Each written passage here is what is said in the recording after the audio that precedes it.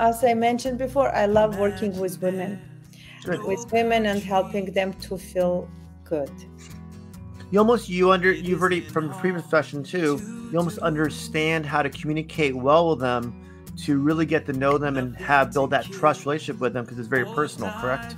Absolutely true. Yes. Nice. Wow. Are you psychic reader? No, but I do. And the thing is, when you're healthcare, correct, you have to be able to connect with people. Absolutely. And you know what? I think that medicine, it's being a doctor or medical provider, it's a privilege, especially a doctor. Why? Because people trusting you the most important thing in their life, their health. And it's a privilege to treat people, but you really truly need to love it.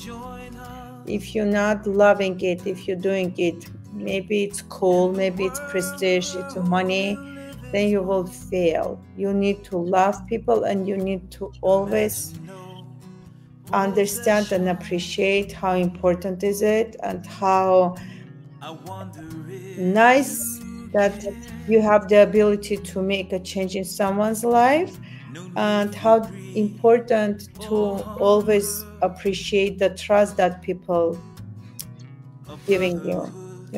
That's when people see that and you're genuine, they're gonna know.